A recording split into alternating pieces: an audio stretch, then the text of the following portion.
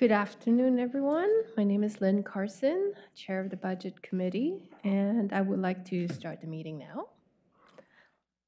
Welcome, everyone. I really appreciate you being here and spending your time, especially the committee members on outside looking through the entire budget and coming up with these questions. I saw your questions and your answers. It's a lot of work, but thank you for bringing your expertise and your time.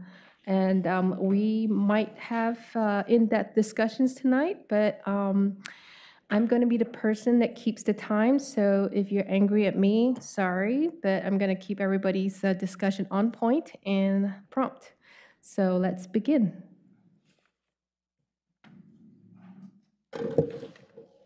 We'll begin with roll call. Joe Buck. Here. Ali Afghan. Here. Masin Mboop. Here. Judy Corrigan. Here. Aaron Raft. Here. Rachel Verdick. Here. Lynn Carson. Here. Elizabeth Zeller. Here. Steve Dodds. Here. Shannon Grindy. Here. Al Calabria. Here. Shima Salehi. Here. And Gary Rebello. Here. John Wendland is absent. So does everybody have the minutes for May 4th? Mm-hmm. Great. Do we have a motion? Motion to approve. Move to approve the minutes of Great. May. Second. What will be your change? And I'd asked him a question about his team members because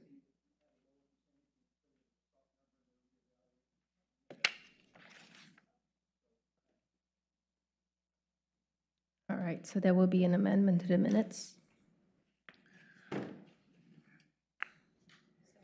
Approved.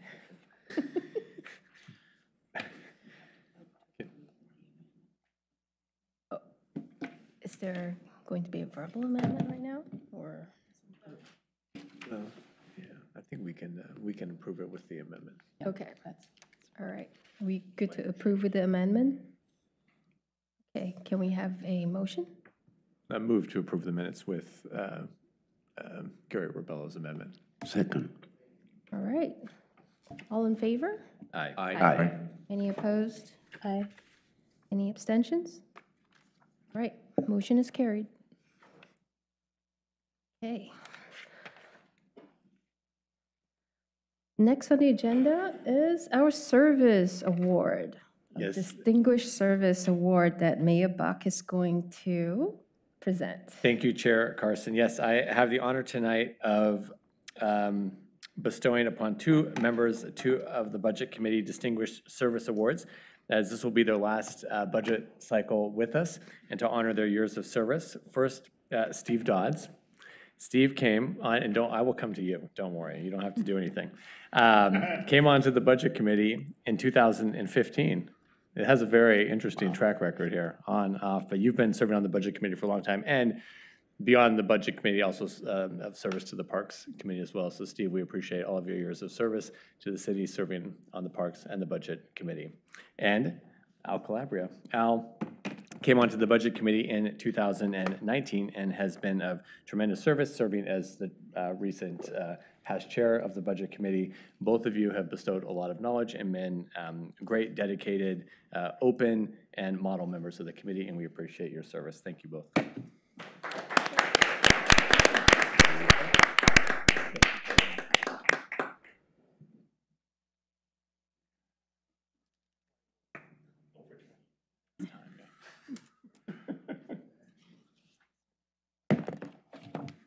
Great, now let's go on to our next point on the agenda, which is public discussion.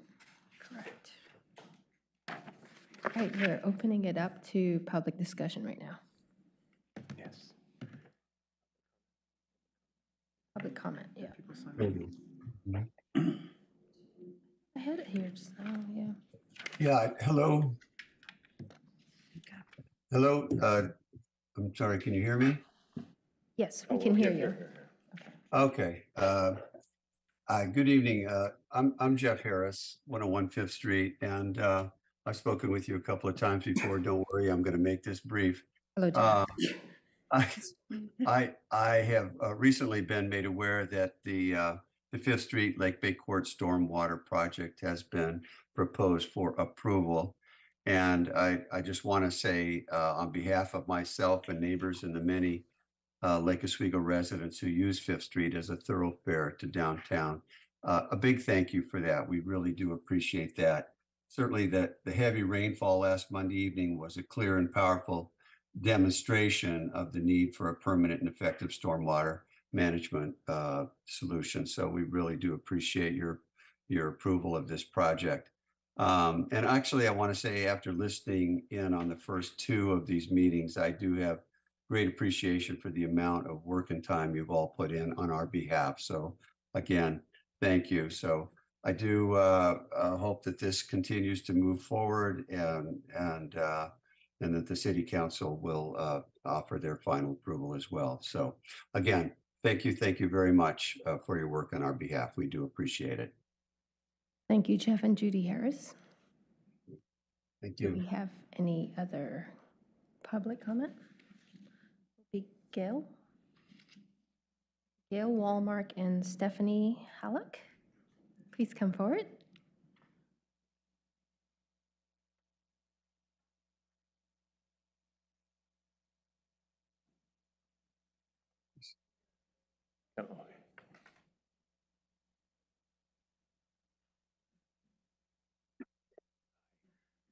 Hello, welcome.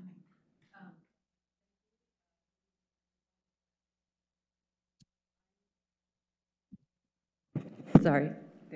I'm Gail Woolmark, commenting on behalf of Friends of Lusher Farm, where I currently serve as a director. Our mission is to ensure Lusher Farm Park's vibrant future as a treasured hub of urban agriculture, protected open space, and natural resources. Our guidance derives from the 2013 Lusher Area Master Plan, along with the 2017 Lusher Area Ag Plan and the more recent 2021 Lusher Area Task Force report. Development of the Lusher Area Master Plan, LAMP, was a huge, important effort that included massive public outreach. More than 3,400 public comments were gathered.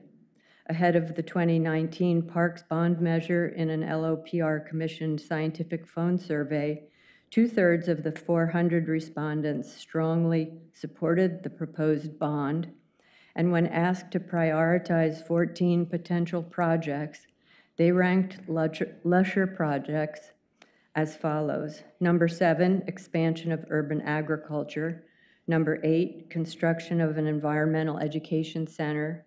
And number 11, Lusher access and parking, though the way it was described to develop appropriate access and parking was misleading. The 150-acre park's current and only public access is the original Lusher driveway, which is more than inappropriate. It's unsafe and dangerous. And by the way, all 3 of these were ahead of a new skate park, which was ranked number 13. Lake Oswegans approved the bond, and for a short time, the new access was in the CIP to be funded with bond money. But in the recent scramble to cover LORAC and other overruns, it slipped quietly back below the line to unfunded. So in the past 10 years since LAMP, none of its key initiatives have gotten underway. While we're grateful LOPR plans to include the Access project in its application for Metro Share funding, we're concerned the strategy is wholly inadequate. Lake Oswego's Metro Share is only $2 million, and Lusher Access will be competing with 5 other Lake Oswego projects for that pool. We're concerned, too, that Lusher project descriptions in the current proposed CIP are confusing and misleading. As I hope you noticed in our packet, pages 11, 12, and 13. It's hard for 150 acres of quiet, enduring farmlands and open space to be heard above the cheers of an aquatic center, a skate park, and other more showy parks and rec projects. But as Lusher Farm Park stewards and advocates, we're here to say implementation of LAMP is well past overdue. Ms. Wallach and Ms. Halleck, please. Community wrap it up. members have told you it's important. Please make the adjustments our most unique park deserves before approving the budget today. Thank you. Thank you. We will leave discussions for later. Yeah. Okay, thank you. Okay. All right. Ready? Ready? Let's go. Good afternoon, Chair Carson and members of the Budget Committee and the counselors. I'm Stephanie Halleck, a new member of the advisory board to the Friends of Lusher Farm. I've lived in the Green Tree neighborhood of Lake Oswego for almost 10 years, and thank you for the opportunity to speak today in support of funding for Lusher. I'm sure you agree that Lusher is a unique and a magical place. Most cities and towns in Oregon have athletic fields, at least one park or public square, perhaps a tennis court, a skate park, a gym, or a swimming pool, but I know of no other city that owns a park like Lusher that is devoted to preserving agriculture, history, open space, and natural areas. I listened with interest to the Budget Committee meeting on May 4th and Councillor Afghan's detailed examination of specifics in the budget for each department. I encourage Councillor Afghan and each of you to review the Parks and Recreation budget for Lusher, which is included in our public comment packet. The amount of red ink is distressing. Since the committee's focus today is on the capital improvement plan, I would like to speak in support of funding to improve vehicle access to Lusher. As Gail pointed out in her comments, in the 10 years since the Lusher Area Master Plan, none of Lusher's key initiatives have gotten underway, including vehicle access to the farm, which is a public safety issue and a potential liability for the city. Lack of access is also a deterrent to achieving many new opportunities for Lusher identified in the 2021 Lusher Area Task Force report and included in your packet. Most of these activities are allowed under current EFU, exclusive farm use zoning, and would not require a big capital cost. A number of them could even create new revenues, but to initiate many of those projects, new access and parking needs to happen first. The only funding on the horizon, as Gail said, for Lusher is to compete among 6 projects for $2 million from Metro. There is no guarantee that Lusher will receive any of that money, and projects that have remained unfunded for so many years will continue to languish. And without improved access and parking, we are limited in increasing activities that could bring in more revenues. And finally, Lusher Farm Park is a resource whose value goes far beyond the city of Lake Oswego. I served 20 years at the Department of Environmental Quality and 8 years on the State Board of Agriculture. Traveling throughout the state, I experienced firsthand the divide between urban and rural Oregon. I learned that nurturing an appreciation for and understanding of the importance of agriculture and open space can help bridge that divide. Lusher offers a unique opportunity to bring people together in a very simple way, cherishing our natural resources and growing food together. What better legacy can we provide for future generations? Thank you for your time. Thank you, Ms. Stephanie Halleck. You've got 3 minutes to make a comment. Yeah. I was very actively involved in the original. I think here. I was very actively involved in the. Can we turn his microphone on? So they can. In the master plan 2025, I was very involved in the Friends of Lusher Farms, or the Friends of the Farm original vice chair. I'm sort of annoyed because what these women were discussing, this sale has already been made. I mean, you know, all of this stuff was discussed. The access road in off Rosemont was extensively discussed. Plans, lines were made in the road. Part of the deal, part of the passing of the Parks bond was a fair amount of money for an education center, better access, better parking. There's a whole bunch of stuff that clearly, you know, that was part of the package. I myself went to people in youth sports and went to them and said, listen, you ought to support this, and the quid pro quo will be the Lusher people will support you. This shouldn't be a, you know, what you just saw is the legendary, which I guess is now, we're going to have a Lake Oswego city swimming pool. Okay, they had been, you know, and that had been going since 1984. And what they're asking for, they're lining up. I mean, they're in the next red herring. But they shouldn't, they should, there should be no sale made. The sale is made, and we should take what they say very seriously, because it's an outstanding resource.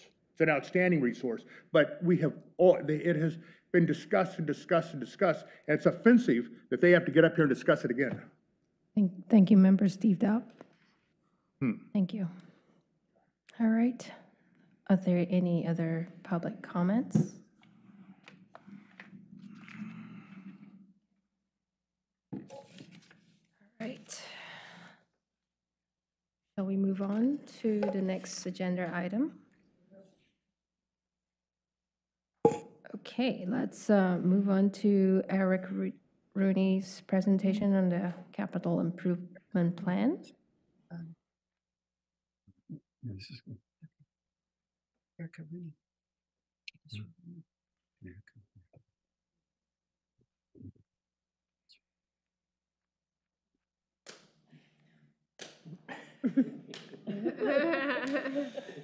Welcome, Ms. Rooney. Good evening, Budget Committee members. My name is Eric, Public Works Director and City Engineer. With me this evening is our Assistant City Engineer, Stefan Broadus. He will be making the presentation regarding the capital improvement plan. Just a couple opening words about the capital improvement plan. For Public Works in the engineering department, this is really our core guide and principles and a work plan for the work that we do, which is to maintain and replace infrastructure. And at its core, our infrastructure is all about, four basic things: water, wastewater, storm, and transportation services. And we have a full-service city here with all of those components.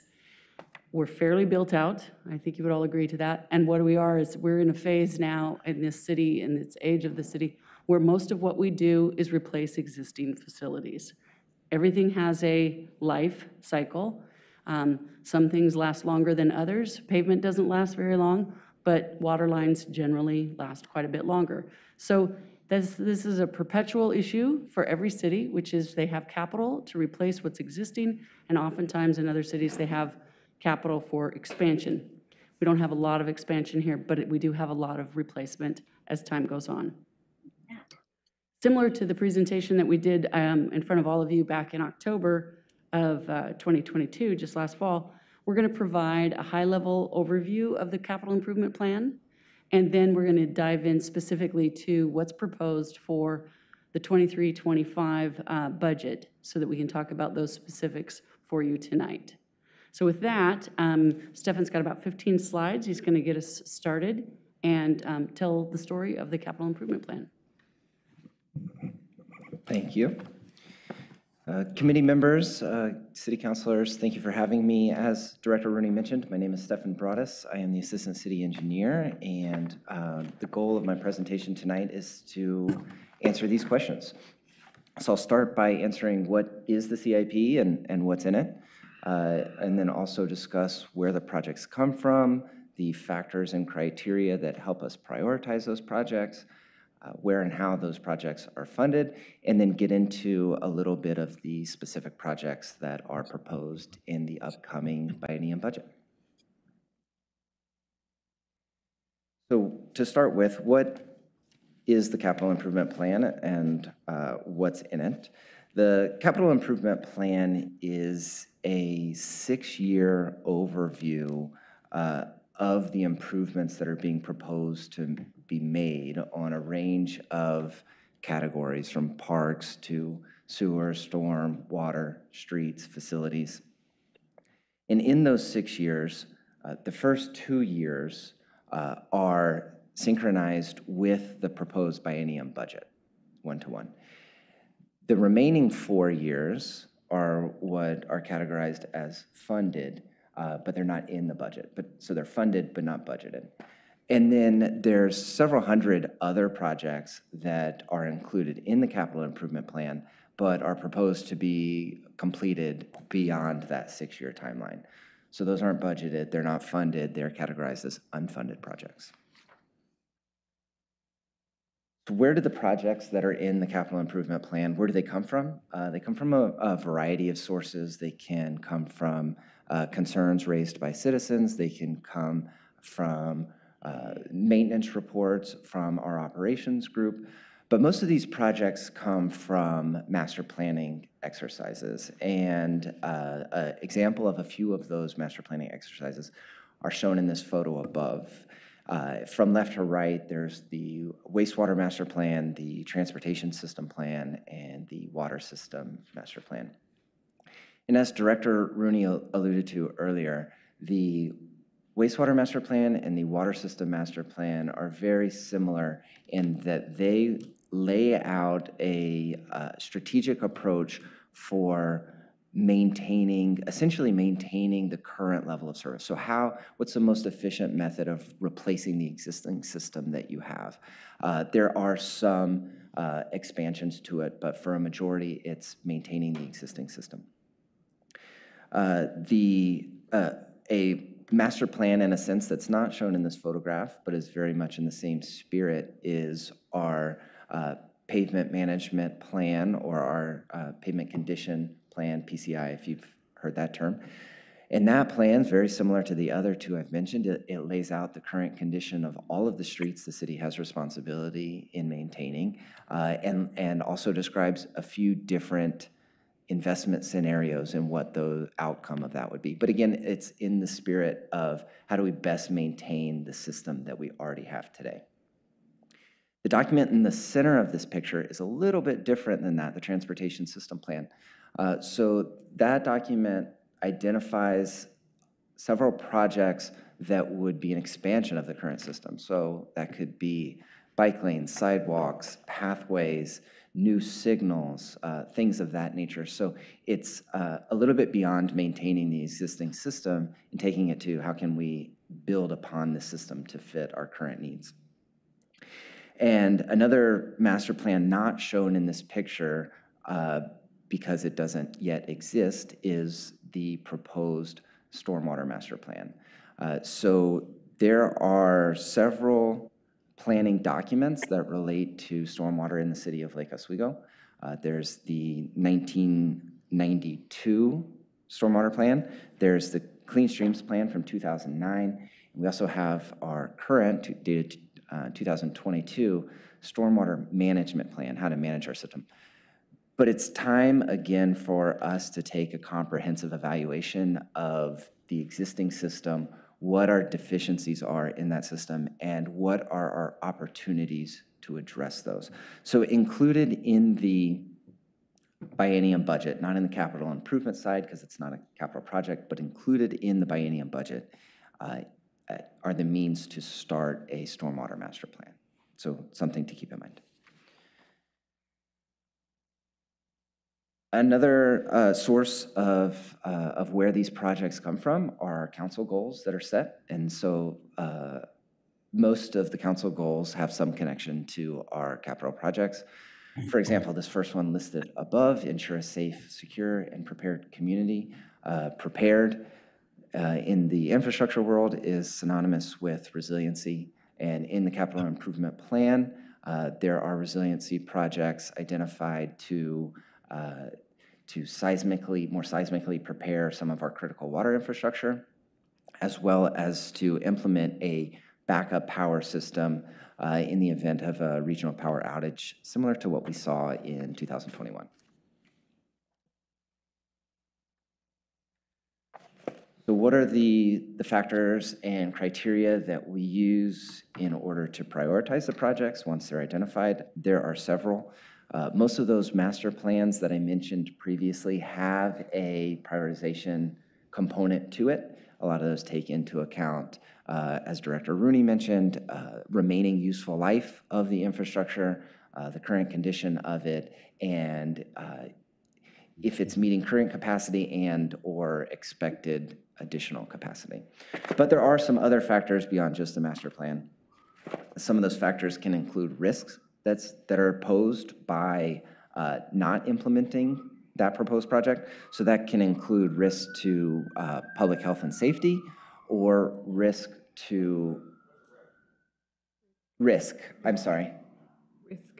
R-I-S-K. What is that? R-I-F-K? Risk factor. Risk. Sorry, yep. So some of those risks can include, like I said, risk to public health and safety, but also risk to structural damage, including both public and private property. There's also a prioritization component in regulatory requirements. So those can be environmental regulations, but something that we've seen very heavily recently is the Americans with Disabilities Act and the role that it plays in many of our projects, whether they're on the facility side or, as we see often, in the right-of-way with curb ramps as a part of our paving efforts. And the council goals, as I mentioned before, and another opportunity to prioritize projects are where we have the potential to increase the efficiency of delivering these projects. That can be with overlapping development, private development projects, and or bundling several utility projects into one combined effort under this concept of dig once policy. So next up, I'm going to discuss where the money comes from, where the funding comes from to fund these projects. And for our parks projects, there's four funding sources. There's the general fund, there's our system development charges, or SDCs, bonds, and grants. For our water, sewer, and storm utilities, it's a little bit different. A majority of our funding comes from our utility fees, as seen in the monthly bills. There's also a smaller component of those funding sources is there was a one-time infusion of fundings from ARPA, which was the American Rescue Plan Act from a few years ago. And also there are some SDCs that help fund our utility projects. It is important to note that SDC fees are collected for utility projects on new or expanding demand on our system. Many developments that have a similar or even reduced demand as was the previous use won't have much of a contribution for SDCs for the utilities. Next up is the funding sources for transportation. There's a few different sources here. I want to talk first about our local sources. So that is our street maintenance fee on the monthly bill. There's also the general fund transfer that is typical. In recent years, that general fund transfer was used to help fund the increased paving effort that was a part of the 5-year pavement management program. So those are our local sources. There's also our regional share, our City of Lake Oswego's share of regional sources. That includes gas tax and the county vehicle registration fees. And similar to what I've mentioned for some of the other project types, there was also some ARPA funds for the transportation projects. And similar to the utilities, there's also SDC funding, but again, for new or expanded use of the transportation system. So the final component of my presentation tonight is I wanted to walk through the project types and highlight a few of the projects. This is not an exhaustive list, but just some of the projects that are included in this proposed biennium. So for parks, some of the projects proposed are is the LORAC, there's the Recife Park Phase 1, as well as components of the golf course. For our water program, we have a few different projects listed up here. One is a continuation of a program that's been ongoing for years. It is rehabilitation of our distribution system. So in other words, it is replacing old pipes in the ground. We also have the backup power at the river intake pump station, as well as the water treatment plant that I mentioned before. And we're also going to replace one of our aging pump station sites.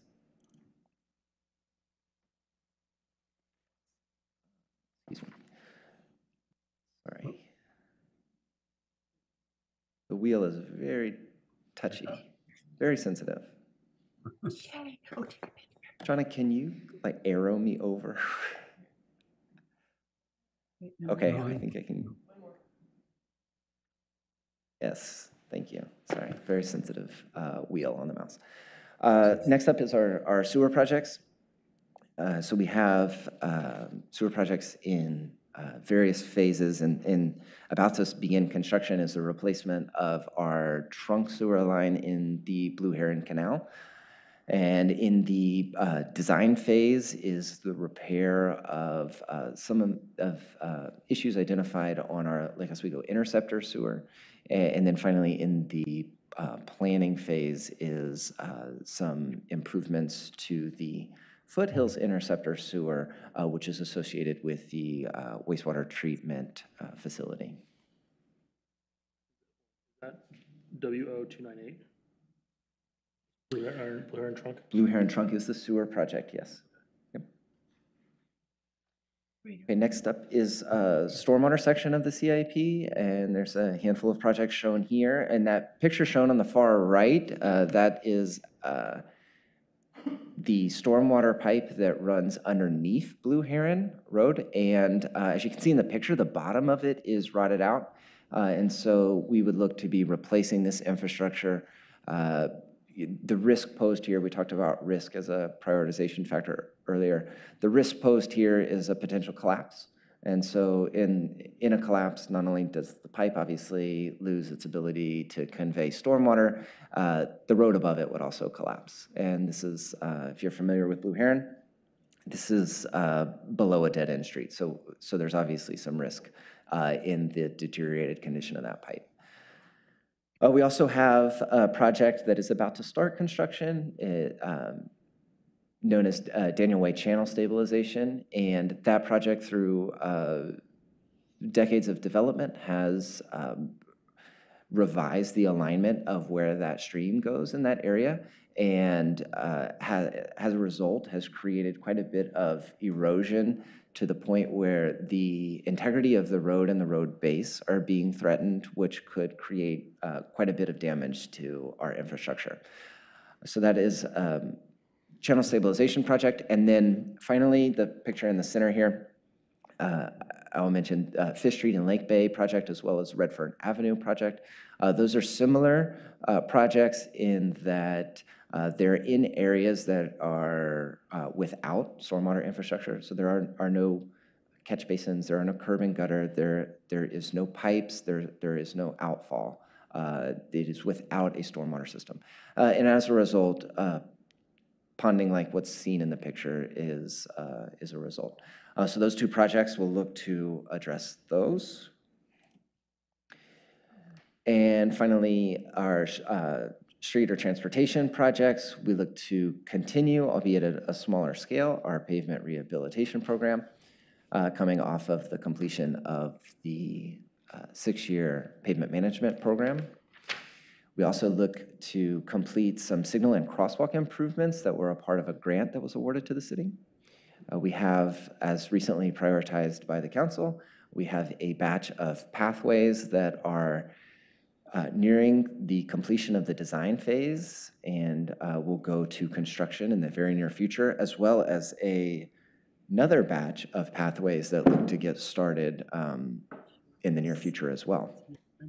And then finally, up here on this list, as I alluded to earlier, we look to begin implementing what was identified in our Americans with Disabilities Act ADA Self-Evaluation and Transition Plan, a programmatic approach to reduce the deficient curb ramps throughout the city. So as a recap, this is a recap of the number and scale of the projects shown just in this biennium, so in those first 2 years of the CIP. So we have 5 parks projects with an estimated cost of just under $43 million. We have 7 water projects shown for a little over $9 million, 3 sewer projects for right at about $8 million, 7 stormwater projects just over $5 million, 14 transportation projects for just under $18 million, for a total of 36 projects at just over $83 million. So that concludes the presentation. Happy to answer any questions that you may have. Thank you. Yes, thank you. Committee Vice Chair Elizabeth Zeller. I just had a question on the Lake Bay Court and Fifth Avenue. It was described as improvements, and I'm just wondering, is it the full meal deal? Is it partial? Like, just if you could expand on that a little, given we've had a lot of public comment on it. Sure. The scope of that project will need engineering evaluation to determine. There's a number of different possibilities. It's possible that the most efficient and effective solution there is to extend the drainage into the lake, or it's possible that it could connect to some existing stormwater infrastructure that is a little bit away, or it's possible that the interim solution could be enhanced to be sufficient as a permanent solution. We don't know yet. Evaluation, analysis, modeling, all of those things will need to be performed to get a full understanding of the water flowing there and how to best process that water. So to answer the question, more analysis needs to be done. And so maybe just one follow-up question. Is the funding that is in there is just for the analysis, or is it an estimate of what a solution could cost as well? Sure. So the funding amount shown for that project in the proposed CIP is $1 million, which we expect to fund the actual project, all of it, the evaluation, the design, the construction of the project. It's hard to put a number on it at the moment because we don't exactly know what the scope is going to be, but we're fairly confident that that will be sufficient to complete the project. Thank you. Thank you. Just as a follow-up question, do you estimate the project to be finished within the next couple of years, or when will this be finished? Most likely. So we for a project of the average size for the city, we typically will look at design taking about 12 months, sometimes a little bit longer than that, and then construction following behind that. So it's likely that the project could be completed within 2 years, but again, it kind of depends on what the scope ends up being. Okay. Thank you. Have you started with the analysis of that area yet? So we've done some preliminary analysis for the sake of developing an estimate to include in the CIP. We wait for the project to be adopted, to be funded before we begin full engineering analysis because it includes cost. So we want those costs to be approved before that starts. Perfect, thank you. Great. Any other comments on the stormwater? Yeah, no. Councilman. No, I just wanted them to comment on I know it's nothing to do with the stormwater, but the unfunded project of the Lucia. Okay. So before we go on there, let's finish up the stormwater comments. Member, stormwater, if we don't have any more comments on the stormwater issue. Yeah, I also wanted, because I know Ms. Rooney know about, my neighborhood over there. There is a problem, a big problem of stormwater, and I don't see it here. I know there's priorities, but there is a creek. I don't know the name of the creek that's around. It's on Lakeview and Warren Court. What happened in that court is when the water, like when there is a lot of water on the creek, it came to the houses there. And, we are nearing flood in those houses. And with the rain I see coming, someday it's going to come into the houses. I know Public Works, they did their best. And I think there should be something that's done on that creek. Is it something that's... Councilman, what is your question? Yes. What is your question? No, my question is, what are we doing with things like that? Because I don't see them in a project, and they are things that will be a problem in the future. So that, near future, yeah. That concern is on our radar. We have identified that project in year 4 of the CIP, so it would be in the funded but not budgeted section. Page 44. Page 44. if you want. I think it's So, Warren Court, right?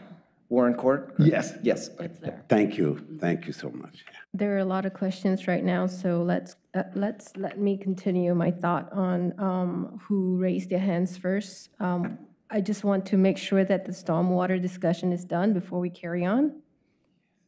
You still have a stormwater comment to make? Yeah, just a question. Go ahead, Member Al Calabria. It's okay? Yeah.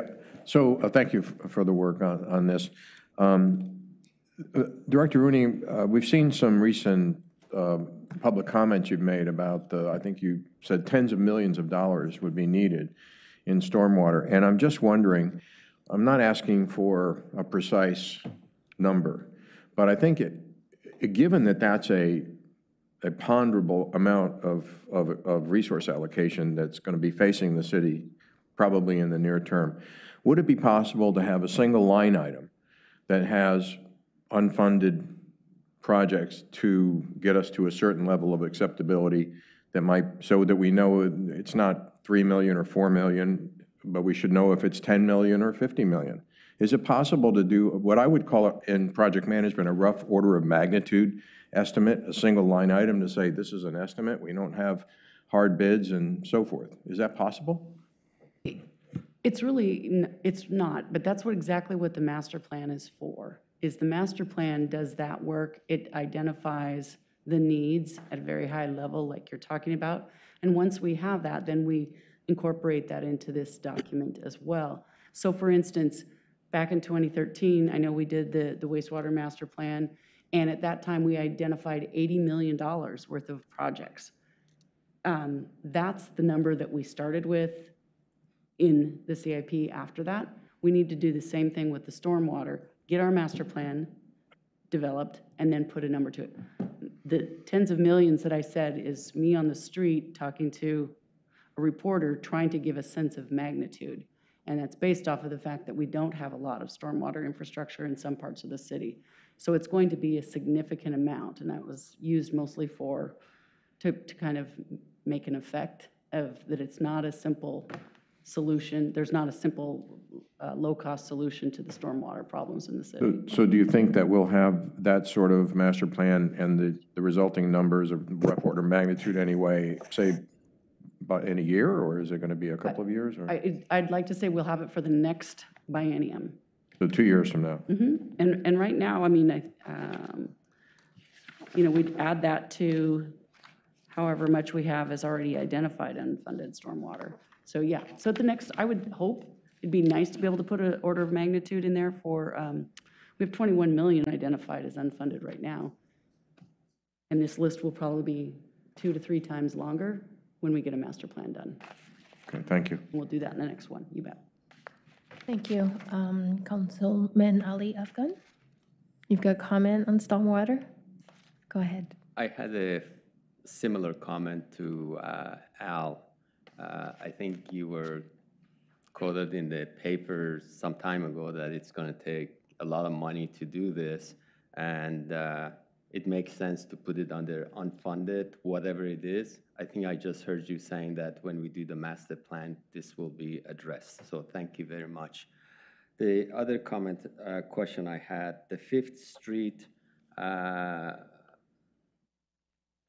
stormwater that we have listed here, I'm assuming it's the same project that we just heard the public comment about, correct? Yes, correct. Thank you.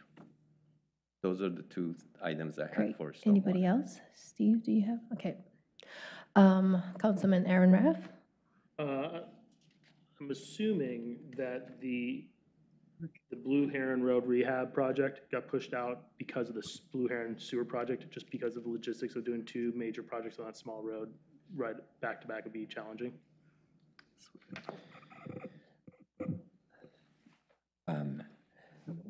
The Blue Heron Road rehabilitation was scheduled for 23-24, 24-25, and it looks like it got pushed out. But Blue Heron Trunk is in 23-24 now. Yeah, I'm assuming it's just simplicity of getting stuff done.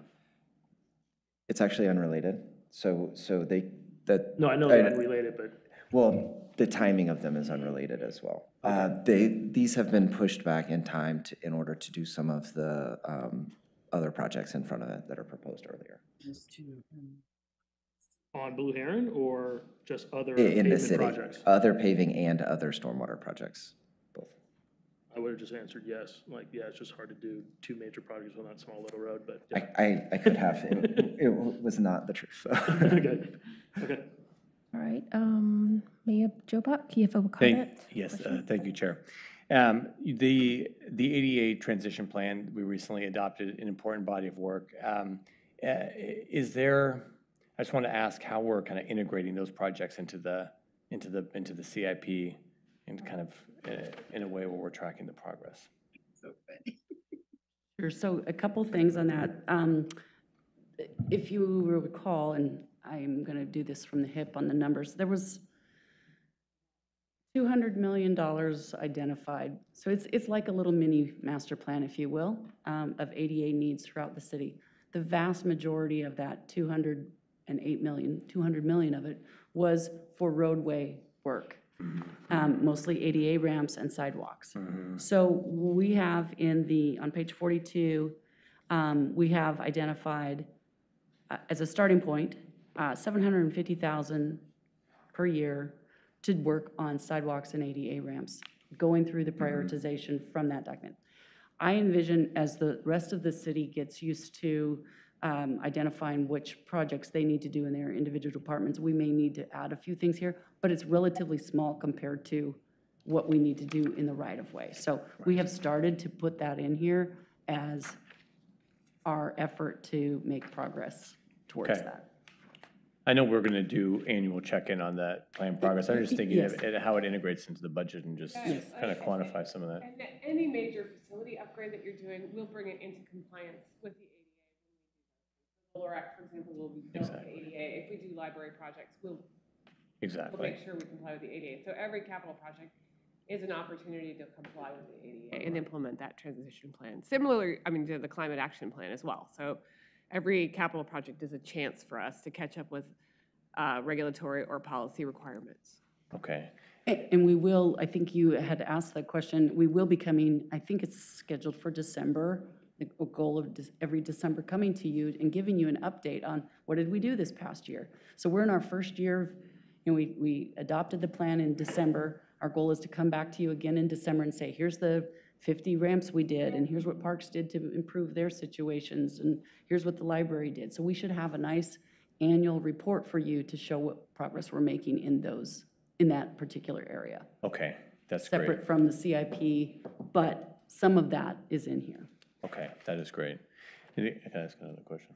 One more course, question. go Okay. ahead. There's on the, similarly, and you just mentioned the climate action plan. So the capital we have budgeted, I think this came up last meeting too, for vehicle purchases, those will be, I mean, are those going to be aligned with our climate action? We've been trying to do more electric I mean, I vehicle think as all the purchases and department that. directors talk to you about that, they evaluate whether an electric vehicle can be purchased and still meet their operational needs. And in fact, we're working on a fleet policy. I'm glad Erica's here.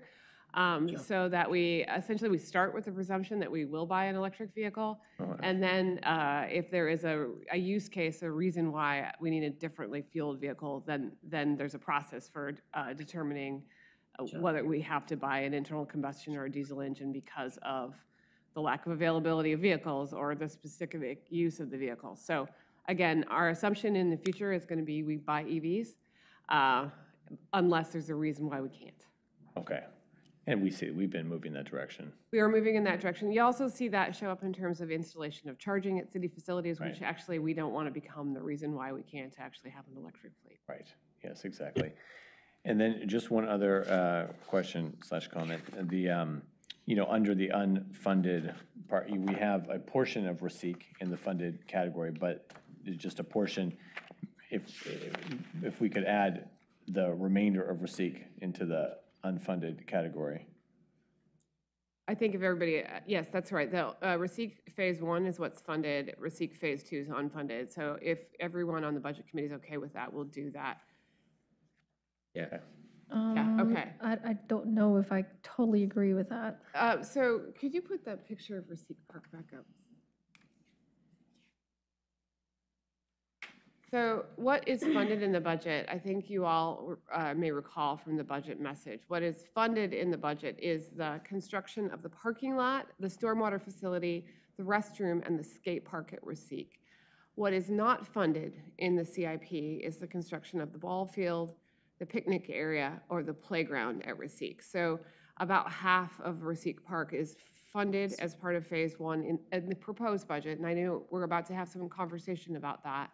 And about half of Rosique Park is unfunded. So again, the ball field, the playground, and the picnic shelter are unfunded. So what the mayor is proposing is that we reflect that in the CIP. And the reason it's not in the CIP is simply a matter of timing. When we put the CIP together, it's in advance of the budget, so it's just a phasing. So I apologize for that. So can I make a comment first?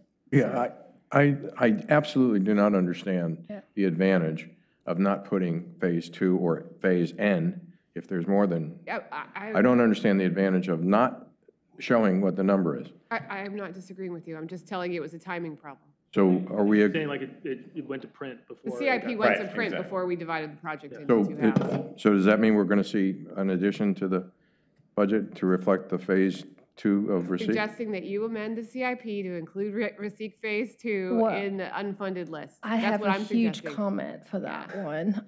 I do take into consideration what Steve said just now about Lucia Farms. And am I correct to say that if we give Lucia Farms any kind of budget, we cannot fund Rosique Phase 2? Yeah, so that's, I think, is a matter you guys are going to want to deliberate on. Let me just sort of explain where we are with Lusher.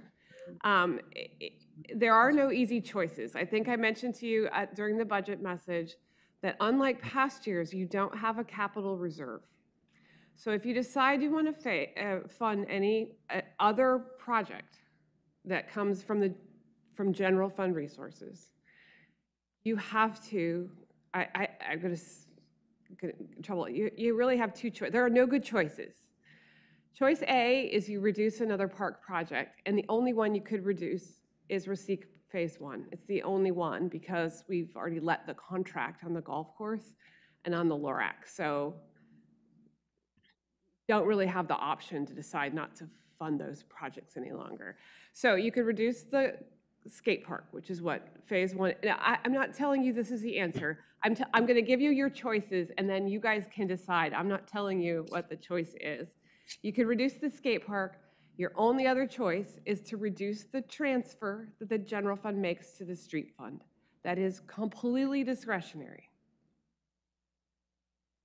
That's it. Chair Carson, I think there are two topics here. One is what goes on the CIP and what's the process to get it there. And the other one is the Lucia conversation. I still have the question of what makes it to CIP. And from my perspective, if there is a project in the future and it's not funded, we got to put it there so it has a placeholder. So that's, I think if we can agree on the first one, then we can say Phase 2 is going to go there. It doesn't mean it does get priority over anything else. It means at some point in the future, we're going to put money into this project. And then we can talk about Lucia and how do we prioritize it, if we prioritize it, how much, and so on and so forth. All right, Member Steve Dobb. Chair Carson? Let's have Member Steve Dobb talk first. Yep. Well, I am the field guy. I mean, I am the field guy as far as sports field guy. And I'm disappointed that Rosique's not being done. But the deal is, somebody appointed me emperor, which I'm apparently with my plaque, I'm not going to be appointed emperor, despite my efforts. I think that the Rosique property, the project, and the Lusher improvements ought to be done simultaneously and regarded as the same project. Because what's going to come, because you're going to let air out of the balloon on one way or another. Correspondingly, you can get support from the farm people, and you can get support from the youth groups, the youth sports groups, and both those will be effective lobbying people. But I just think because it's not.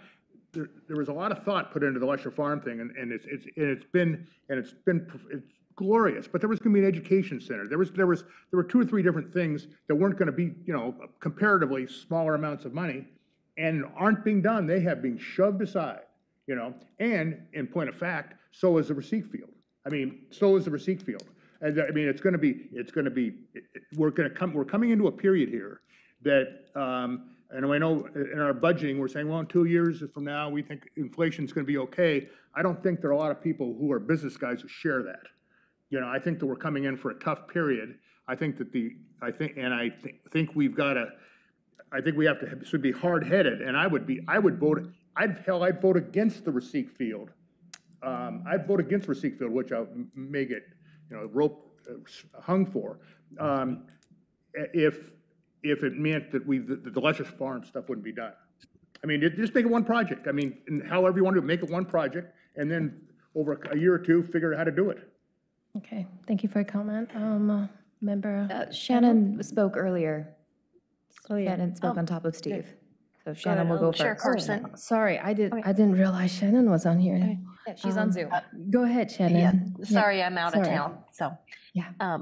I would feel more comfortable waiting to fund the creation of a new park, the Rashik Park, until after our current park projects are complete, the LORAC and the golf course, only because they are high-cost projects, and they have we've put more money into them than we originally expected. I just think finishing those projects before we start a new park is my opinion, and I did like City Manager Bennett's option A would be to reduce the park project for the Rashik Park. Chair Thank you, Carson, I feel like Member we're Shannon in Grady. deliberation right now, and Yes, there are so yes. many questions that No, we all yeah, have. and So, yeah, I- this for Rashik, we are not discussing. Right. We're not discussing this. I've got for every this. member pointed out, so I let's mean- have Member Shaima Shaley I'm make a going to comment. give everybody a little break from park conversation and go back to your presentation and ask your question. I have questions too, but it seems like all of a sudden we're someplace else, so. Yeah, so back to this. So just a curious question really on page 42, I'm looking at the street funded projects totaling about 27 million, right? And on page 43, the water fund being funded at about 40.5 million, correct? And on page 50 and 51, I see the unfunded projects for each of the respective areas. And on the pathway one, the street fund, I see the total unfunded, and I'm assuming this is only the ones that we actually know exist as a project, right? Because we know everything is not in here yet. But that unfunded totals 140 million, which is about 16% funded, 27 over 167, right? And then on the next page, on 51, the water fund is about 50% funded, leaving 41 million, just about the same funded on page 43. I guess the curious question is, has this historically been that water takes priority over a street just because it affects more things? Or is it that the pathways and the streets are not necessarily impacting the bigger population of the city, and that's why there's a bigger list and a larger unfunded? Let me take a stab at that. So let's be clear, water and transportation don't compete against each other. Right. Or the other, all utilities are separate. So the funding that goes for those cannot be shared, can't be swapped. I can't get a loan from the water fund to help do pathways. That's totally illegal. It stays in their own lane. Right, understood. The difference here is in the water master plan that was shown, it is, as I think Stefan mentioned, it's really about replacing the existing system we have. So it's a fairly defined area or magnitude. The transportation system is very different in that there are a lot of missing pieces. As we've talked, there's over 200 pathways that don't exist that need to exist based off of our efforts in the transportation system plan. So they are completely separate issues and have no connection priority-wise. The reason there's so many transportation projects identified is this town started as a fairly rural environment. And when we acquired through annexation more county roads, things like that, they didn't have the infrastructure. I know many of you have heard me say this, and I'll say it again. We have rural infrastructure in an increasingly urban environment here. And the transportation infrastructure needs to catch up, and hence there's so many deficiencies. Sorry, that was a long answer. No, But I followed you. Thank you. Okay. I appreciate that. Yeah. I was just curious. Yeah. Thank you. Can I bring, give Councilman Messina? Yeah, no, I some just, time? I just hope that we're not discussing the skate park here, the funding or not of the skate park. It is funded. We are moving on. We can talk about other things that we haven't done. And I'm sorry, and also I really want to give a kudo to the staff report from Erica, and you are doing a wonderful work, and everyone who's working in Lake Oswego knows that what you're doing is extraordinary. I just want to say thank you for your work. Yeah, and now, Razik, we're not talking about that, I hope, and I'm not doing that. We just have, I hope it's not the discussion of funding or not the skate park. Respectfully, though. Yeah. excuse me, Because I'm it- sorry, yeah. But the deal is this forum, I'm just gonna finish. This forum is to discuss stuff, Yes. you know? Let me, yep. Lynn, run Like the- the next run the person meeting. who is going to speak is Committee Vice Chair Elizabeth Zeller. And I have a question about bridges. So, and I'm going to build a bridge. Just more, the Lakewood Bay at North Shore, is that like the other part of it? Because a section was done, I was just curious, it's in the unfunded, the bridge is unfunded, and I just wasn't clear what that was. So just to clarify, the recent work done near the North Shore Road Bridge was not the bridge. Yeah, It was that's- the okay. retaining wall approach to the bridge. Gotcha. That's what I assumed, but wanted to clarify. Thank you. I had the same All right. question. That was a good question. I had the same one. Councilman Aaron Rapp, is that your comment? No, my comment was similar to Masen, like, we're not deliberating on Rasik.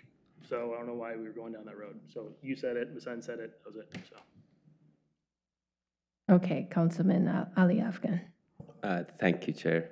I have several questions from for the capital improvement project, and then three questions from the city manager Bennett from follow-up from last meeting. Tyrone Creek wastewater plant. Are we going to spend money on it? And if yes, should we add that to the CIP, whether funded or unfunded, or 10 years from now? So I said this last time, no, it should not be in the CIP because it's not a capital project. If you want to make a budget note on the sewer fund budget, that would be an appropriate place to note. I'm going to say this again like 5 million times. We're not building the project. We're contracting with somebody else to build the project. I think an asterisk would be, because I also, I'm switching now. I also got several inquiries about the new wastewater treatment, and everybody's asking, why isn't it in the CIP? And I have to explain it to them. So I think is an asterisk in our book solves a whole lot of answers and questions. Thank you.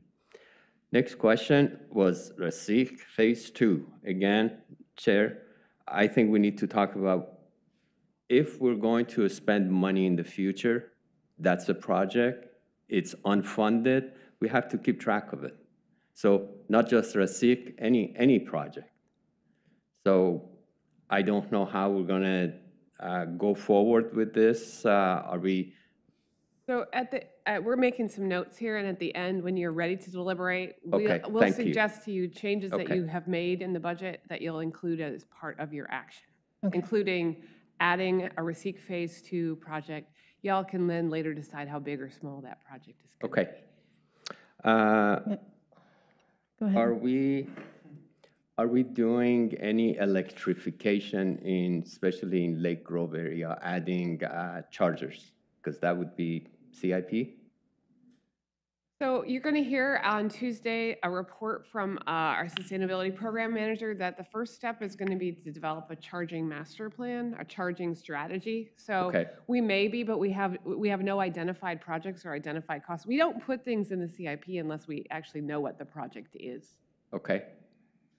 That's awesome. That's good to know. I wasn't suggesting. I'm going back to you guys.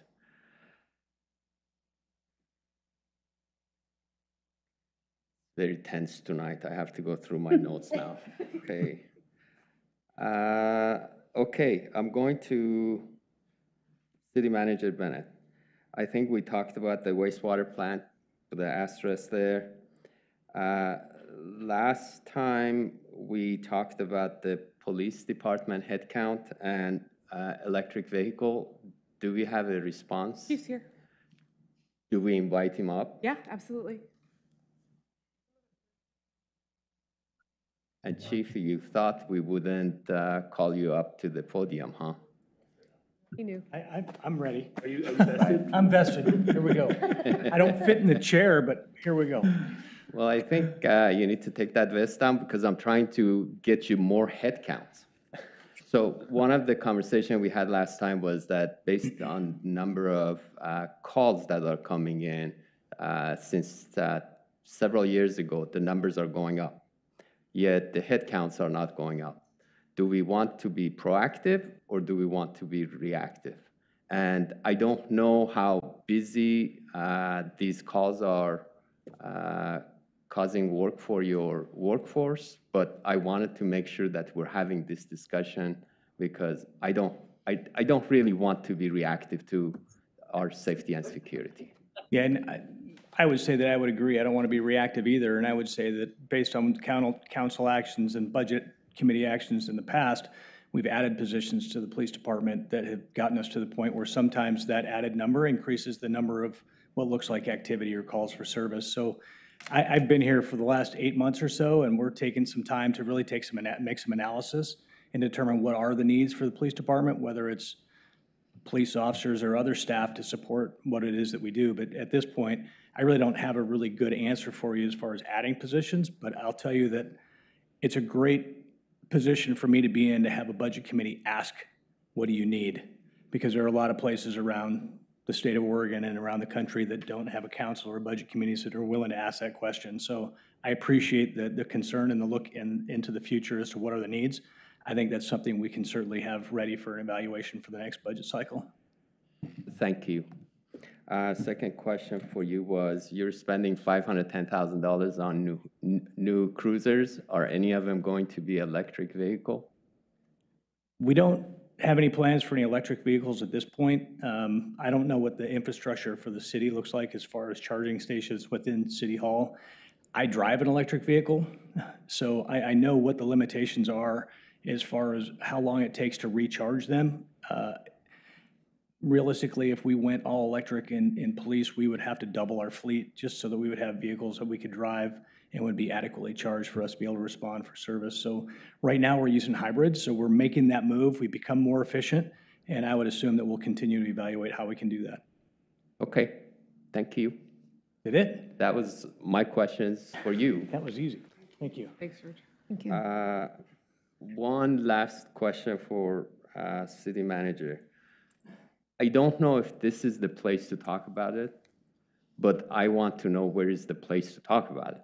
And that is, if we have a fire department like the South Shore, it's not seismically upgraded, we're going to have some kind of a earthquake in the future, and I don't want us to sit back and say, why didn't we talk about this?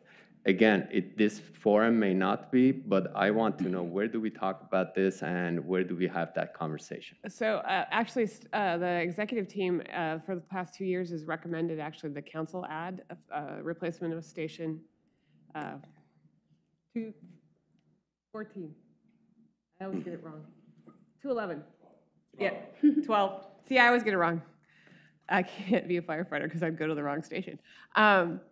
on the list for council goals, and council hasn't prioritized it. So the reality is, I think it'll take a community conversation, because it'll probably be in the range of $8 to $10 million, which we don't have.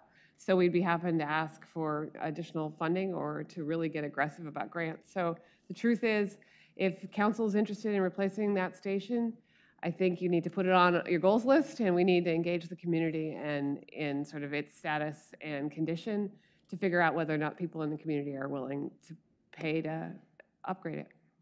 Thank you. That answered my question. Chair Carson, I don't have any more questions. Thank you. I believe Member El Calabria has some comments. Is it in order for me to ask a question about the pavement condition index right now? Are we in that place? Okay. Absolutely. Yes. So as you're aware, I mean, a lot of citizens and residents, at least I've spoken to, are not happy that the PCI, according to the proposed budget, will decline. And we understand that there's only so much money and so forth. But my question is, it's similar to the other question I was asking about the ability to make an estimate and include it in the CIP as unfunded, an amount of capital that would maintain, at a minimum, maintain a PCI of 70, which I think is actually a disappointment to me personally, because that's lower than we have been. But at least a minimum of 70. Is that possible to make a ROM estimate that we can put so we have transparency and visibility to the task? Unfortunately, I'm going to echo Director Rooney's response to the previous question by saying, no, it's not really possible. And the reason why is the PCI, Pavement Condition Index, and those scenarios that are put together in our report is a snapshot in time.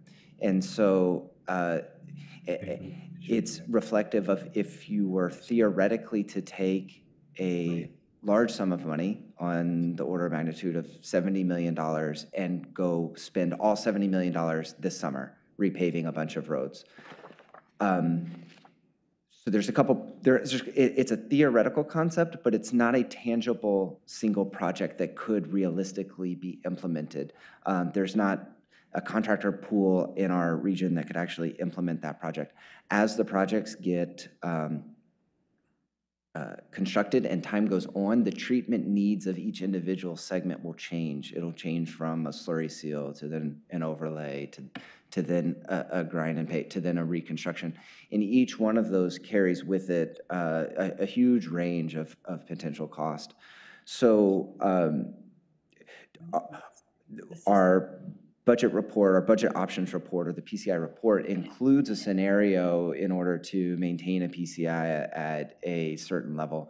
There's so many different variables that go into that. The number is, it's not really actionable. It's very intangible as far as an actual project goes that we could list a single line item as an unfunded project.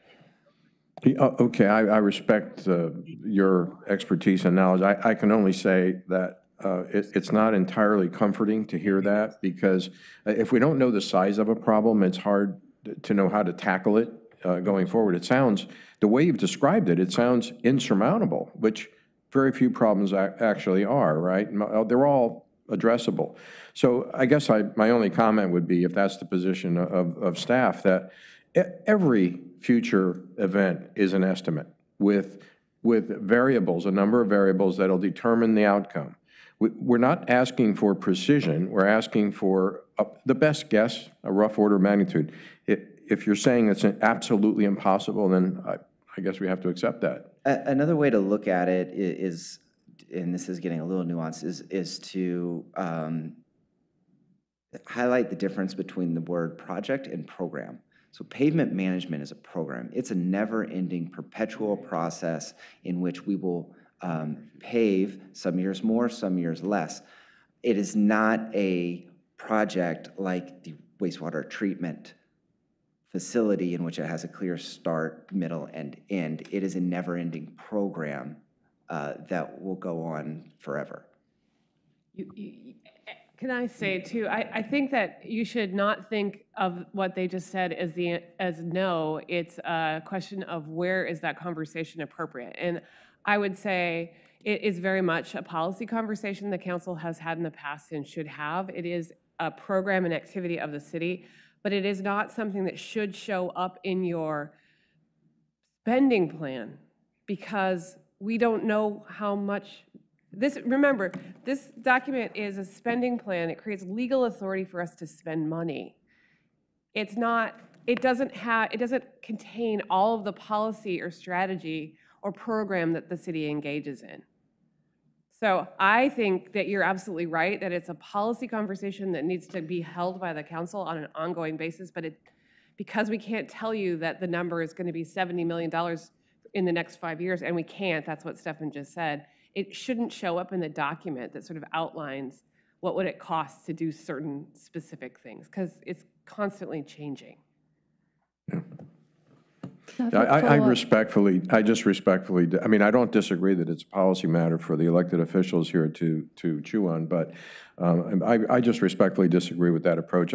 There are a lot of other things in this budget that are identified as unfunded where we don't have all the details. We don't know precisely what they're going to cost.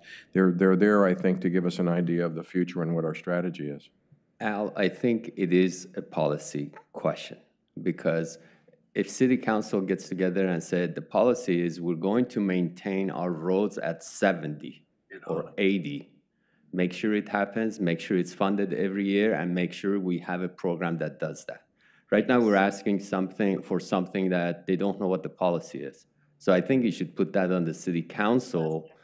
How do we want to maintain our roads? So 7 years from now, we don't have another $17 million hitting us. So instead of that, we spend $2 million a year, but what is the policy that we need to put in place? So I'll take that action item to take it to the city council. Okay, Yes, thank you. I would like to make another comment. Didn't we spend a lot of money on the analysis and the audit of the PCI? And then that should have been rolled into a policy of some form. That's just my comment on that one. Yeah, again, sometimes we have programs, and these guys did a brilliant job, if you didn't see it back in January, of presenting sort of the results of the large infusion of cash. But just because you have a program doesn't mean you actually have the cash to execute the projects, right? And so I hear the conversation about, like, we know there's this giant need out there, and I think that's what the presentation back in January told us. But what we don't have is, that means we're going to go pave A Avenue, and it's going to cost X. That's the difference is what we would go put in the budget right now would be like a very theoretical number based on what we know in 2023. That's what I heard Stefan just say. As opposed to, we would have to reconstruct B, we would have to, or fourth. Do you see the distinction? So I absolutely agree there are unfunded projects in the CIP, and the number we've put against them is some number that was created at a point in time, but we're still talking about specific projects. Right, whereas the pavement management system is a whole bunch of projects that right now don't have a funding source. Why are we spending this or that? Well, I think if I can, I mean, I think our policy has been, and the engineering department has done a great job of funding projects where we get the biggest bang for the buck. The dig once policy as well as a part of that, looking at the roads that are most traveled, and we're looking at the roads that were at that point of deterioration where they could use that additional slurry seal to buy more time. And prevent them from going that extra, falling off the cliff, as we call it.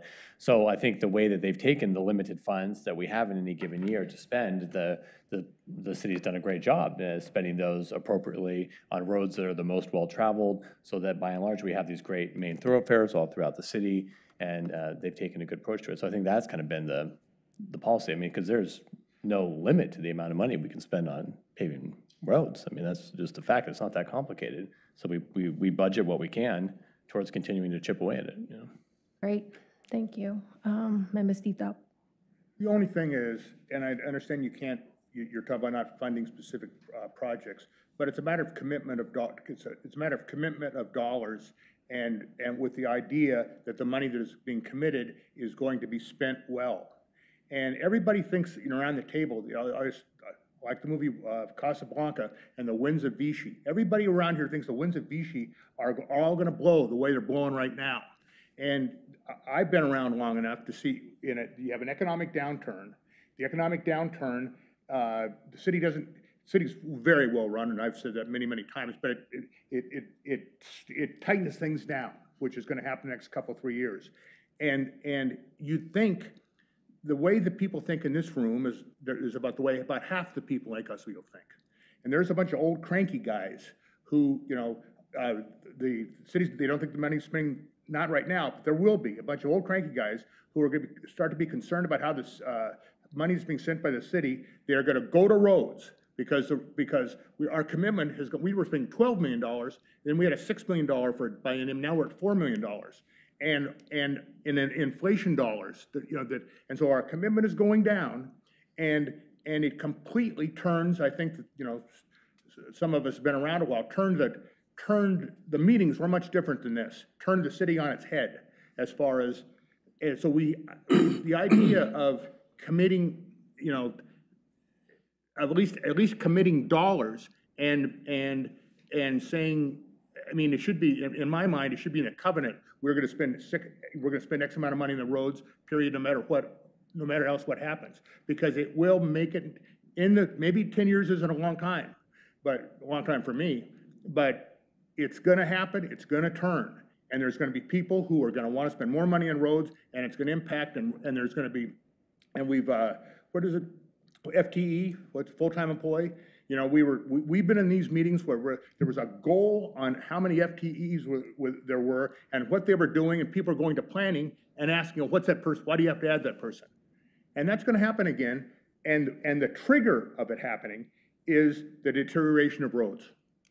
That is the trigger. That's the thing. And city manager talked about a pave-a-thon, and I used to be a skeptic about this, but I've been around this long enough. It's something to look forward to. It is a storm around the corner. So, I mean, what Al's saying is maybe we can't, we can, I think we should budget money that's difficult to budget and assume that the city, which they always do, will spend the money properly. I think we're making, that turns along, it's difficult to turn around a battleship, and the battleship is turning, and the period coming up, I think, is going to be. I think we all agree on that. Thank you. But I have to say this, Chair. Councilman Ali, could you hang on? Let me have Councilman Masim speak first. Yeah, and honestly, folks, like about roads, for me, tangible things is what? We go in Lake Oswego. When I moved in Lake Oswego, the road was worse than they are now. Their project coming, and in this budget, there's the street funds, there's amount of money. We cannot take all the budget of Lake Oswego and put it on roads. That's not the only thing. The roads are good, some are bad. We know, like Director Rooney always say, we are a village turned into a city. An urban area, there's a lot of things to do there, like the stream water. Did you see the rain 2-3 days ago? If it happens, we will forget about roads. It will destroy more than roads, the pipe, the sewage and stuff.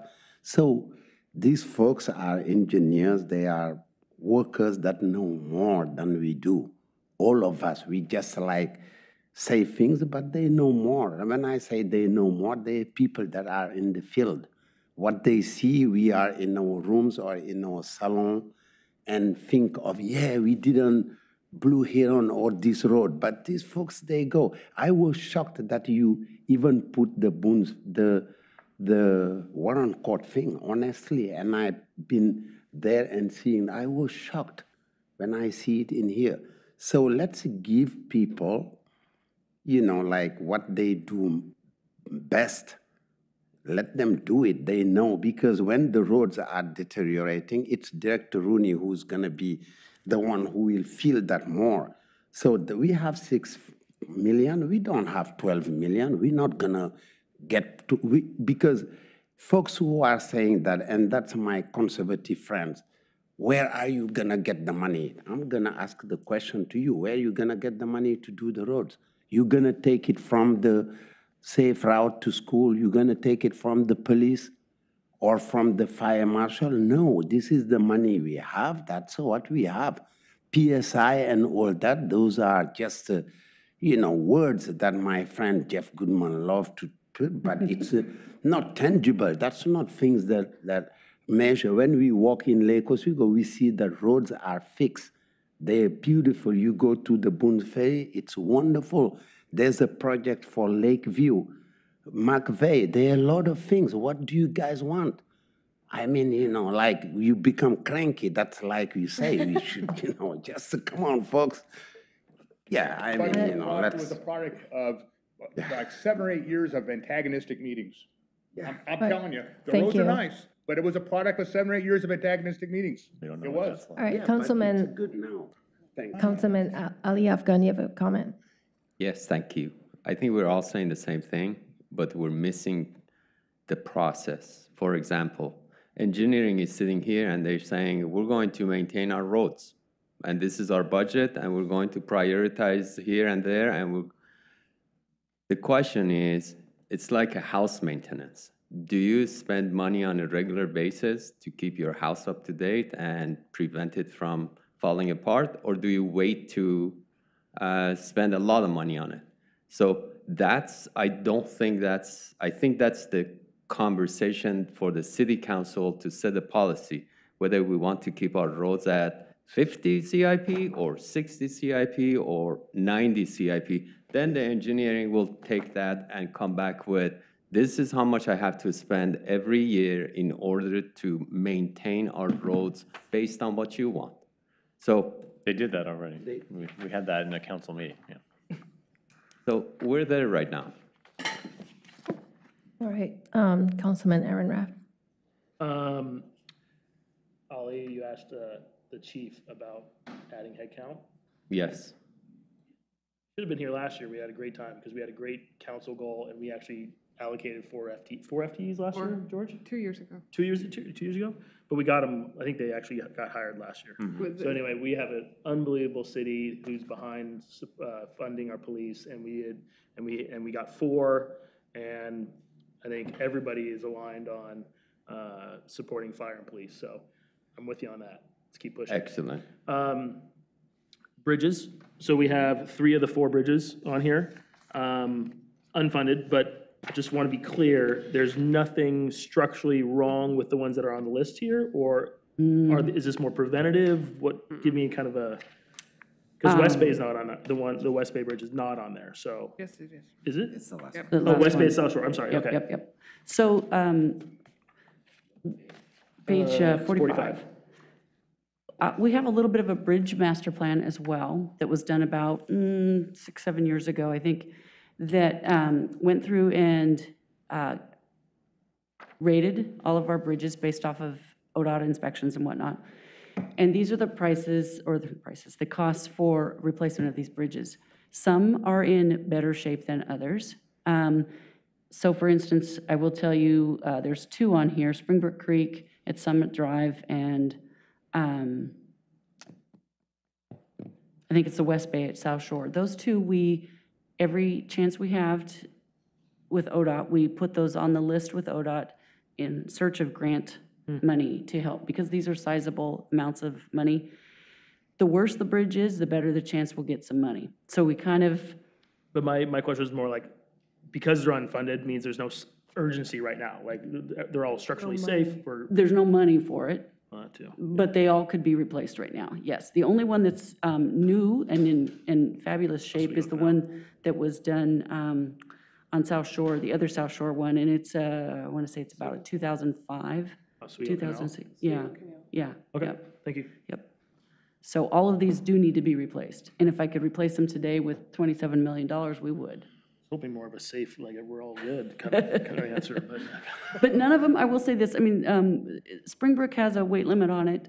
So Okay. we do those preventative measures. Every year we get ODOT inspections and they tell us if we need to do something or not regarding the safety of it. So they're not going to Dire fall shape, imminent. right. I won't say that they'll make it through it quick, though. Got it, okay, thank you. All right, thank you. I think let's take a break. It's been an hour and a half, and let's take a 5-minute break and come back to deliberations. Thank you.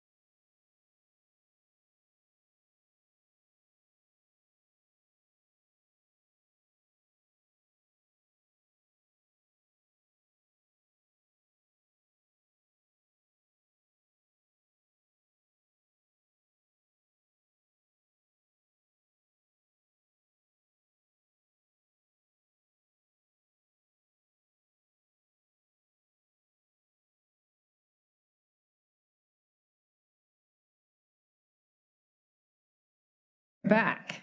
Can you hear me? All right, we're going to continue deliberations, and I would appreciate if nobody talks above me. If I give you the right to speak, I will make sure that you have the right to speak, and somebody else should not intrude into anybody's comments or speech. Yes, exactly, Steve. Okay. My All last right. meeting, I'm going to go down like a Viking. I'm going to be burnt in the middle of the floor. Dude. Okay, before we start, Vice Chair Elizabeth Zella made a really good comment to me. Could you please share your thoughts? Oh, sure. I was just going to say, so that we're not here all evening, although I do enjoy spending time with all of you, just would encourage all of us, myself included, to be on point and concise, and if a point's been made, that we not repeat it. Thank you. Okay, so let's continue the deliberations for the CIP. Any more comments or questions? All of a sudden, everyone. Oh, okay, Kate. Councilman Maybe this is a Aaron question for Ivan. Page 45. You don't have. You may be able to do this from there. Page 45, athletic fields, artificial turf for 1.15. You can't do that from there, so. I'm sorry? He has to come to the microphone. Oh, okay. I'll wait. Unfunded parks, athletic fields, artificial turf, 1.15. Yes. Is that for specific fields? That's specifically for artificial turfing the infields of our existing grass fields at Westlake and George Rogers. Thank you. Thank you. Any more questions for Yeah. Parks Director? Park Director. Parks Director. Sorry. Do I understand that we want to remove the grass from Westlake? No, it's actually, so the question was on page 45 under unfunded in alphabetical order, there's athletic fields and it says artificial turf, 1.15 million. The specific project definition of that is the infield, the baseball infields of both Westlake and George Rogers Park, but leaving the native grass in the outfield that would, for soccer pitches and lacrosse. Thank you. That's what you're interested in. Thank you. All right. Anybody else has any more comments? Member Al Calabria? Just have a question. Is it in order to make a motion now regarding an addition or an amendment to the proposed budget, or should we wait? Yes, go ahead. Now, it may not require a motion. I understood that you were amenable to adding a footnote or an asterisk to the sewer page to the effect that we would, and I'm going to be specific about my request, and you may or may not agree with this. I'd actually recommend that you do make it as a motion, so it's on the record. Happy to have it there. Okay. And got it. And then the committee can vote on it, and it's clear Okay. the change is made. Councilor Afghan, if I know you were on the same point, so if I misstate something, I would be willing to accept an amendment. But it's do I have a basically motion? this, that we add a footnote to the sewer page in the CIP, which makes a notation of the new wastewater treatment plant, and it specifically identifies the total capital and total operating costs of the project, even though it's separately funded, not funded in this budget. That's part one. And the portion of that total capital and total operating outlay, which is Lake Oswego's responsibility. That's part one. Part two is, by my lights, there are 5 places in the current budget that you're asking us to approve today, where we are in fact paying for support resources. In one case, it's the purchase of property. In another case, it's phase 1, the preliminary services agreement. Yeah, so I'm sorry, I thought you were in the middle of a motion, so I didn't want to Yeah. interrupt. I am in the So let me make a suggestion. First of all, you're not going to put it in the CIP, you're going to put it on page 11. Page 11, and you're not going to do it as you're going to do it as a note, a budget note. And so what you're going to do is you're going to have a budget note that says the proposed, or the department budget or the sewer fund budget includes advancing the replacement of the Tryon Creek wastewater treatment plant, which includes total capital cost of X, which is going to be split, debt finance. It'll be just like, you see down below, there's a bullet that says capital outlay includes blah, blah, blah. So you'll have the proposed, but you'll put it under the budget note, not in the CIP. So up above, right? Say. Yeah, you're talking about page 11. Page 11. I agree with you. Page 11, and then it'll say the proposed, or not proposed, the department budget for the upcoming biennium 2023-25 includes the first phase of the Tryon Creek wastewater treatment plan project, which ultimately will include da-da-da-da-da-da-da-da-da-da-da. It will put all the details in there. I think that there was an exchange of emails among some of you today that includes all the details. So it'll be the total capital cost, the split between the city and the city of Portland, the amount of financing that we'll be doing, the purchase of the land, and then sort of a little discussion about the operating costs. Because in future years, you'll see the wastewater plant both as debt service, but also as M&S payments to the third party that's going to operate it. So in the future, it'll be very clear, but in this budget, you're just basically going to describe the project in total. Does that sound what y'all think is right? Yeah, so my motion is what she said. Okay, Yes. that's fine. But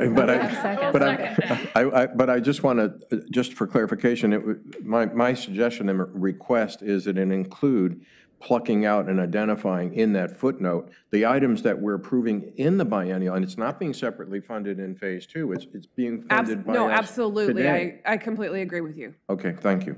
Then I'm, All right, we have a then what she second. said. Okay. Any more discussion on this motion?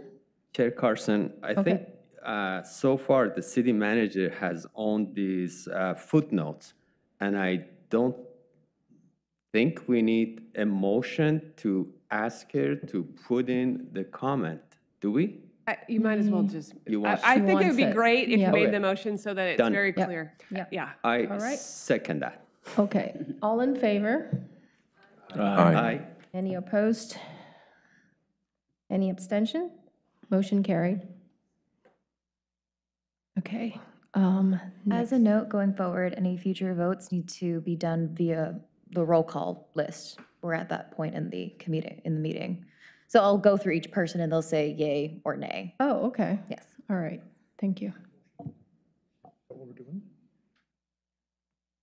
All right, next discussion. The other item I think that y'all wanted to handle was to add a project for Parks Unfunded, Rasik Park Phase 2, which I'm going to estimate at $3 million or so. Is that about right? 3.9? 2.5. 2.5. 3.5. 3.5 for Phase 2. I would make that motion that we add Rasik Phase 2 to the unfunded CIP for $3.5 million. I second that. All right, call for discussion? Nope, all in favor? Oh, going through. Joe Buck, Yes. Ali Afghan, Yes. Masin Mboop, Yes. Trudy Corrigan, Yes. Aaron Raft, Yes. Rachel Verdick, Yes. Lynn Carson, Yes. Elizabeth Zeller, Yes. Steve Dodds, Yes. Shannon Grindy, No. Al Calabria, Yes. Shima Salehi, Yes. Gary Rebello. Yes. All right.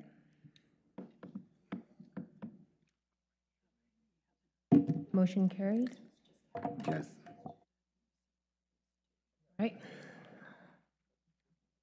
All right, up next for anything else for deliberations or addition or, Can I make a Amended. motion? Add a seat. yes. Discussion? Member Steve Dobbs, go ahead. What's, Well, I want to make a motion that we include the Lusher farm access, environmental classroom, and the urban agricultural expansion as an unfunded part of the CIP. Can you say that again? I guess, okay, then I've screwed up. I withdraw all that. I'm confused. It's already there, so we've already got it, yes? Yeah. These are Okay, all all right. Lusher and the unfunded. All right, excuse me. all right. Councilman Ali Afghan? At the Lusher Park, I heard what was said. I have very specific questions. Are we breaking any laws? Did we make a commitment that we haven't delivered do we have any contract that we have to comply with? Because I was uncertain what was being said and what is required. So no, you're not breaking any laws or contracts. So I think you all recall, those of you who were on the council when the bids for the LORAC and receipt came in,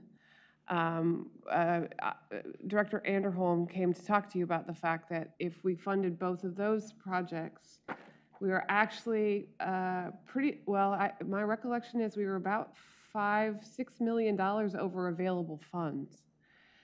And so the direction I got from the council during goal setting was to, during this budget process, to find the money to finish those projects. The school district graciously came forward with another $1.5 million for the capital construction of the LORAC. I'm sorry, Lake Oswego Recreation and Aquatic Center. And we had some funds that we had set aside in the previous budget for future capital that we dedicated and were able to close the funding gap for the LORAC. And then I scraped fund balances throughout the city's budget and reduced the transfer from the general fund to the streets fund to pay for Rasique Park Phase 1. So if you choose, and I think that the statements that you all have made about, including the folks who testified, are all absolutely true, which is all of these projects have been through extensive public planning and participation by the community. And anyone who participated in those master planning processes has an expectation that the parks and facility plans that they help create will one day be funded and put into operation. So I think the testimony you heard today was just suggesting that Lusher should be seen as a higher priority than we are able to fund. It is completely in the discretion of the council and the council primarily and the budget committee to decide what capital projects you're going to fund. There is no project on our unfunded list. There is no project on our unfunded list that we do not need to build. There are $300 and some million of projects on the unfunded list. So Lusher is no different than the fact that we have $240 million worth of unfunded pedestrian safety projects and $27 million of unfunded bridges. And to the discussion on pavement quality, we have an expectation in our community about the condition of our roads that right now with current resources, we cannot afford if we're gonna do these other things. That's what the budget is a series of trade-offs, just like your budget at home.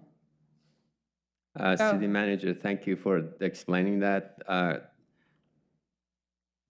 Thanks for talking about the LORAC and also the Rasique Park Phase 1. I don't want to talk about those two projects because those decisions are made, and if anybody has a challenge with that, the difficulties with those decisions, they can come to the City Council and have that conversation. This is not the forum. But I was trying to figure out if we are missing any commitment for Lusher Park, then we should talk about it. But if we're not missing any commitment, then you've answered my question. Thank you. Thank you. All right.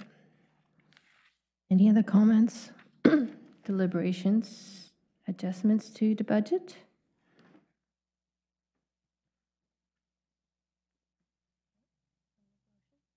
I do want to make the motion. I was looking for the motion that Shauna very kindly gave. Yes. So, you want, I will happily make this motion. All right. I will second it. I move to approve the proposed city, the proposed budget, city budget for the 2023-25 biennium of $456,986,898 as proposed and amended with the property tax rates as shown in the budget, the rates of 4.9703 inside the LO school district and 4.5884 outside the LO school district per 1,000 of assessed value. Do we have a second? The whole thing. Okay. Also approve the amount of $963,830 for the fiscal year 2023-24 and $2,090,426 for fiscal year 2024-25 for the general obligation bond levies. Second. All right. Right. Joe Buck, Yes. Ali Afghan, Yes. Masin Boop, Yes. Trudy Corrigan, Yes. Aaron Raft, Yes. Rachel Verdick, Yes. Lynn Carson, Yes. Elizabeth Zeller, Yes. Steve Dodds, Shannon Grindy, Yes. Al Calabria, Yes. Shima Salehi, Yes. and Gary Rebello. Yes. All right. Motion carried. Thank you. So, open for motion to approve. Yeah, Anthony's going to speak. Thank you very much, Chair Carson. So I'm going to talk about the protocol. What's coming in next for the budget is that what your committee just approved is going to go to the City Council to be considered for approval on June 6th. And so the next item to mention is that the Municipal Grants Subcommittee is still active, and the application process for those grants closed yesterday, and that there were 17 applications with a total request of $132,310. And we have $80,000 that is funding that's available.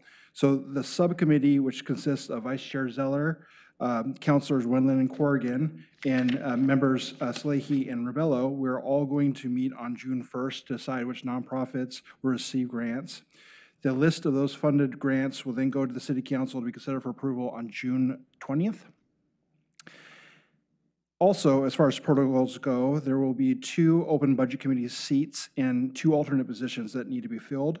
The selection committee for these positions consists of Chair Carson, Mayor Buck, and Councilor Afghan. I will also attend and act as a non-voting staff liaison.